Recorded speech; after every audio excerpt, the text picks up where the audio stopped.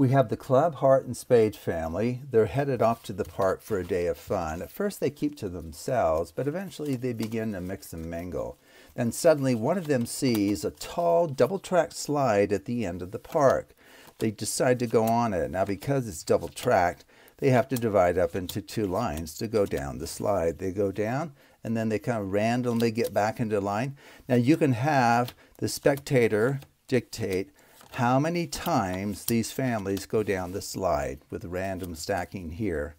But eventually these families divide up into three groups. The first group consists of the fathers on the basketball court, talking about the Super Bowl. The children are going round and round, faster and faster on the merry-go-round, and the mothers are on the park bench sharing their concerns about the state of education.